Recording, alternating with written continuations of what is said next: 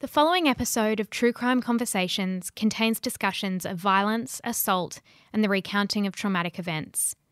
Listener discretion is advised.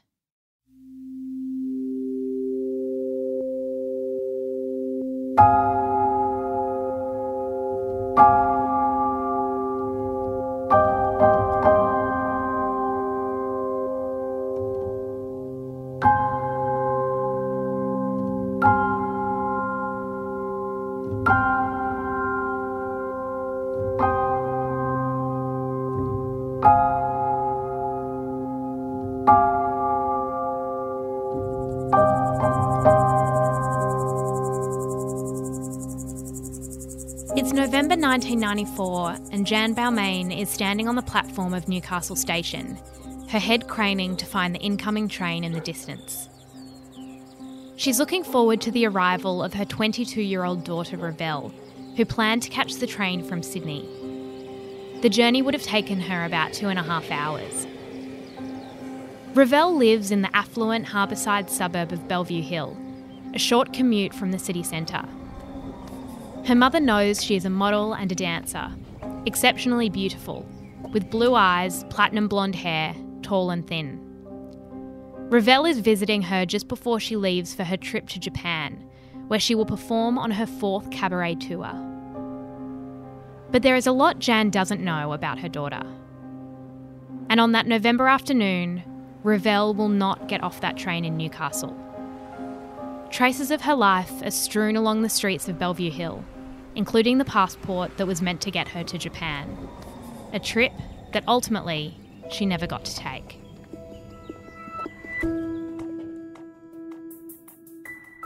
I'm Jessie Stevens and this is True Crime Conversations, a Mamma Mia podcast exploring the world's most notorious crimes by speaking to the people who know the most about them. In this episode, I'm speaking with Caroline Overington about the disappearance of Revelle Balmain. Caroline is an award-winning journalist and author. She investigated the disappearance of Revelle Balmain for the Good Weekend magazine in 1999. Her voice might be familiar from her podcast for The Australian, Nowhere Child. Let's begin in November 1994 when a woman named Jan Balmain is standing on the platform at Newcastle station and she's waiting for the train from Sydney to arrive with her daughter, Revelle, on board. What happens?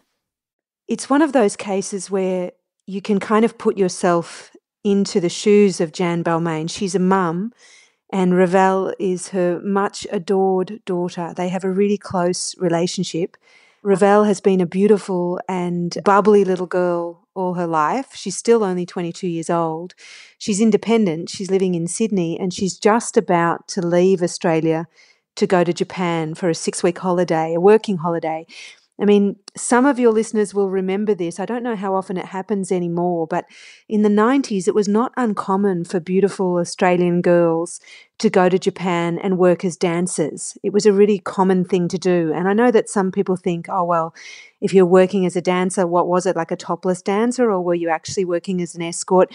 But it was kind of common to go to Japan, and they had these clubs for gentlemen, for Japanese businessmen really, who really wanted to see beautiful Australian girls in particular, serving them their drinks and doting on them. And the girls could earn really good money, especially in terms of tips.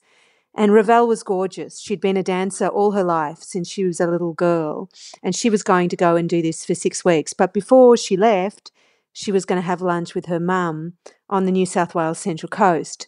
So Jan, who is the mum, was standing on the train station waiting for Revelle to get off the train, and she doesn't get off. She isn't on there, and it's really out of character. So Jan thinks to herself, well, maybe she's on the next train. Maybe she missed that one and she'll be on the next train. So she waits for the next train, and Revelle still doesn't get off. And there's a lot that Jan didn't know about her daughter at the time and what sort of life she was living. What was Revelle doing in Sydney? Well, look, I find it really, really interesting that Revelle made choices that in the minds of some people were the wrong choices.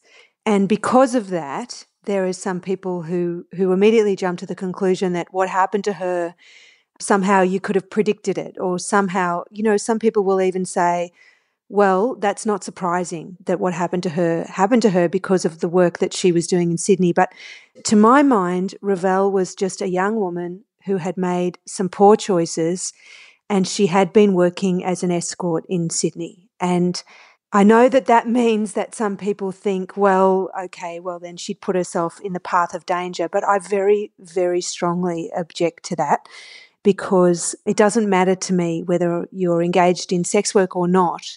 Violence against women is a plague in Australia.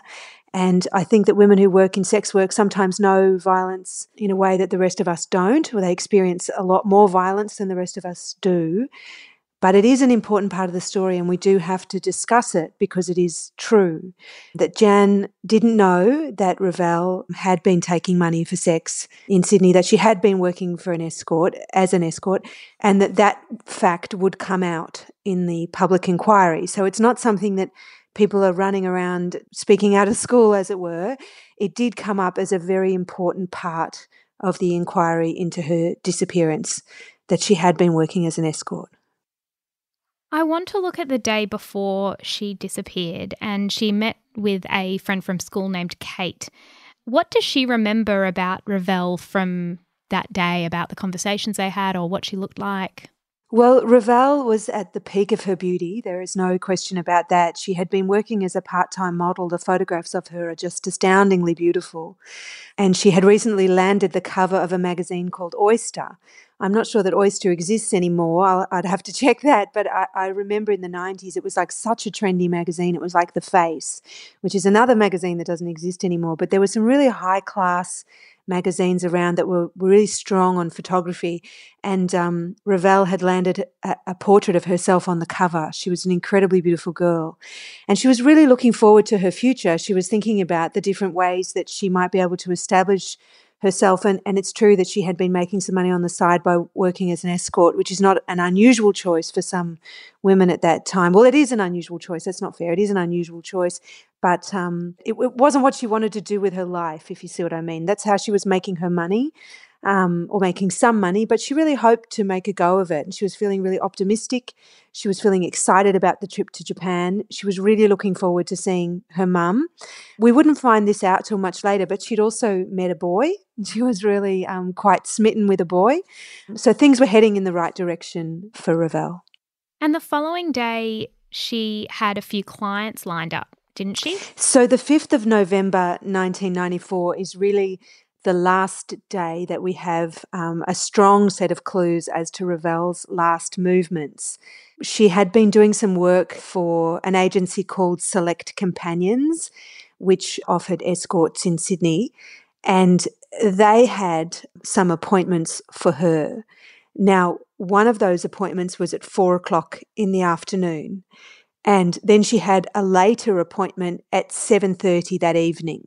And this is what we know. We know that she went to the 4:00 appointment, and the procedure that was in place then was that the girls would arrive at the house. They would go to private houses. This is really rare now because of reasons of safety, but in those days it was quite common. The girl would arrive at the appointment and they would call the agency. So she called Select Companions and she said, "I've arrived, I'm here." And that's their way of being able to say to the employer, "I feel safe in this situation, I'm here, it's exactly how it's supposed to be." Because in those days, of course, there were no mobile phones either. So you had no way of tracking where your employees were. We're talking about a very different time and a very different Australia. I mean, Revelle had a pager. So she could get messages on a pager. Now, that's almost unheard of now, but that was the way things were done then. We know that she got to the appointment at 4:00, and the other part of the procedure was that you would call when you were finished your appointment to let them know that you were leaving. And we know that she did call at 5:50 p.m, so she was there for about an hour and a bit, and she did call Select Companions at 5:50 to say that she was done and that she was leaving. And so that was normally the girl's way of letting the employer know that she was still safe, that the job was complete, and that she would now be leaving the premises. And so it's another mechanism to keep the girl safe, if you will. Now, we would later discover, much, much later, we would discover that the client that she was with says that she did not, in fact, intend to leave at that time, that what she had in fact intended to do was to call the agency and say, I finished my job here, but then she was going to stay. She was going to enter in what was known as a moonlighting or a private agreement with him to stay for longer. And there are reasons why girls might do that. So let's say, for example, you go along to your appointment at 4:00 and it's for 2 hours and you earn a certain amount of money for that and the agency takes its cut. But you might, in some examples, say to your client, I'll stay an extra hour and then you can put all that money in your pocket.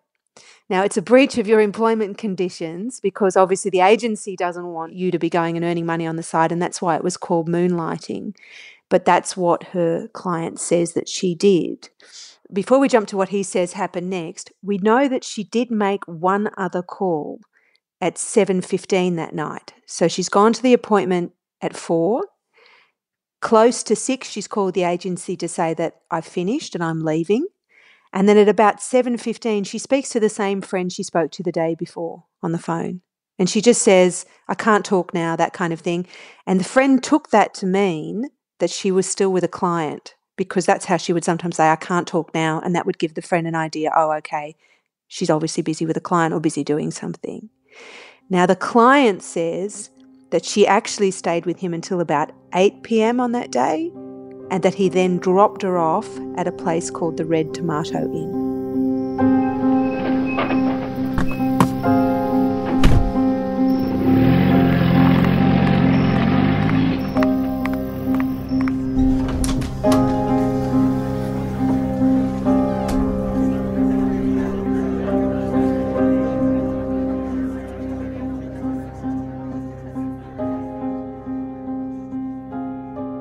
Were there any witnesses when police were able to sort of follow this up who saw her or could corroborate that series of events? Well, we can certainly corroborate the phone calls. We know for a fact that she went to that appointment. We know the name of that man. His name was Gavin Owen Samer. We know that because he was a witness at the coronial inquiry and he told the coroner that he had booked Revelle, that he had booked a prostitute for that day and that Revelle had turned up. And he told the coroner that he was aware that she had made the phone call at close to 6:00 to say that she was leaving when in fact she was going to be staying longer. We know that she made the call to the friend at 7:15. We know that for sure. Now, as to whether or not Gavin dropped her at the Red Tomato Inn, police have said that they're not sure about that. They haven't been able to find anybody to say, oh yes, I saw Revelle being dropped off at this particular pub. And in fact, one policeman said to me at the time that he didn't think that that was very likely that Revelle had ever gone into that pub.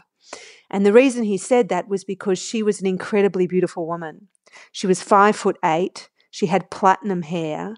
She looked like a model. And that particular hotel attracted a very different kind of clientele.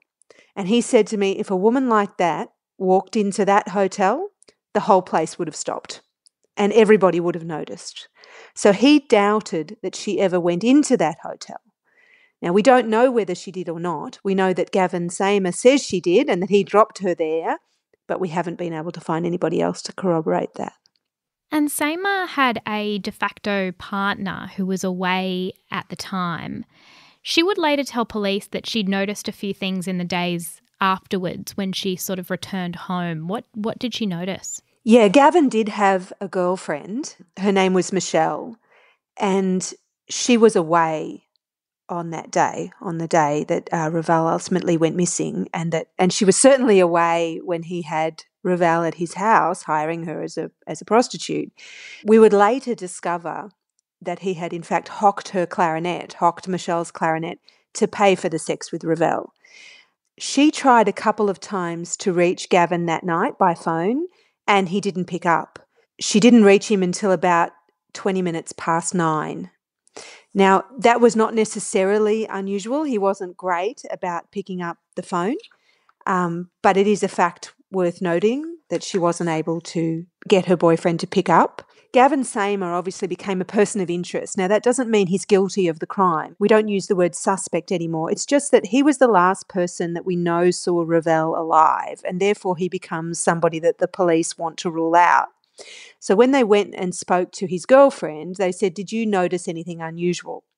And she said two things. She said he was an incredibly lazy person, a very lazy boyfriend, an unhelpful boyfriend around the house, not unusual. And she had noticed that he had washed his sheets and hung them out on the line.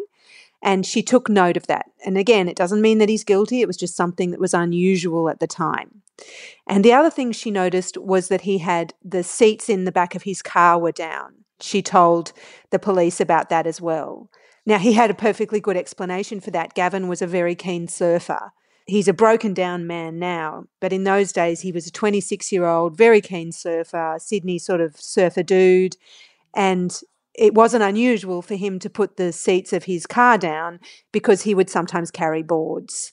But those were the two things that she mentioned as being out of character or unusual.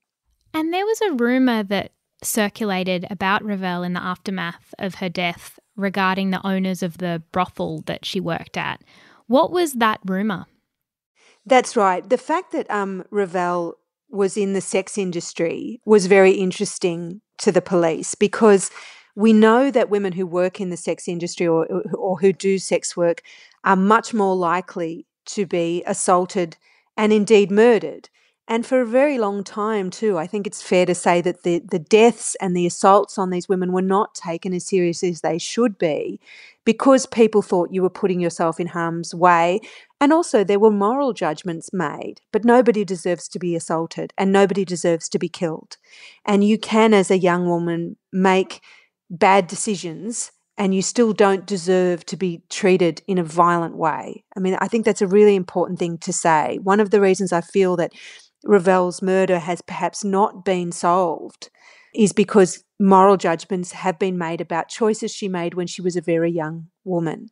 One thing that police did look at was whether or not she could have been the victim of some kind of kidnapping or some kind of extortion or even murder as a result of the job that she was doing. And one rumour that went around was that an Arab prince had taken her back to Saudi Arabia. Now, I mean, that may sound fanciful now, but, in fact, maybe it wouldn't now because we do know for a fact because of the whole Jeffrey Epstein case, which was around the same time in the mid-90s, that young women were being pimped out to Arab princes in the Middle East. And we know that Jeffrey Epstein, who committed suicide in a US prison, 2 months ago, was involved in the 1990s in the wholesale abduction of young women. He was accused of recruiting young women for prostitution. He was accused of enslaving them aboard private planes and private yachts and making them available to rich men.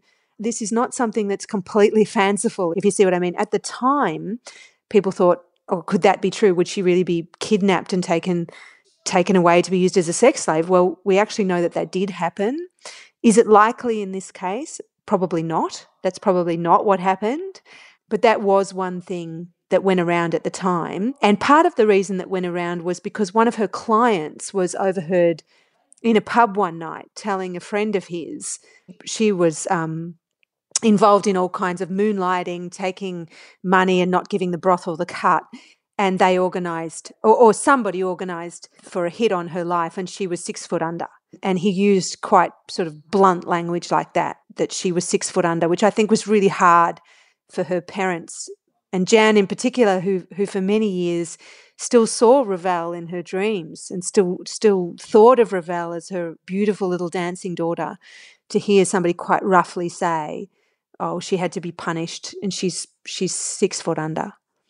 And what sort of evidence did they have in the aftermath? Were any of her belongings found, or were there any traces that were left in the days after her disappearance? Yes, indeed there were. She was wearing a pair of cork-heeled sandals, and they were found in a rubbish bin not far from Gavin Seymour's house, which was the last place she was known to be alive. And her keys were also found. So some of her belongings, you could fairly say, were found strewn around the street. Now, some people will immediately jump to the assumption, well, maybe that happened. Maybe they were flung out of Gavin's car or something as he drove away with the body. But it could equally be that she left his house and she was attacked in the street. We don't know, do we? We just don't know. But we do know that some of her belongings were found strewn in the street around Gavin Samer's house. Police found her handbag, and in the handbag was a passport and the ticket to Japan, which is interesting, and it's a clue as well that she did in fact intend to go to Japan, because one of the other rumours that went around was that she had become, she wanted to give up this life. She had become tired of this life. She was ashamed of this life, and she wanted to disappear and start again, which occasionally happens. People do give up their old life and try to start again under a new name for whatever reason, for a million different reasons. But we know that that was not the case with Revelle. She had a ticket to Japan. She had her passport ready. She was going to see her mum to have this lunch. She had talked to her friend about how excited she was. I don't feel that any of the clues point to her wanting to disappear. We are now boarding rows 30 to 40. Rows 30 to 40 through both doors 888.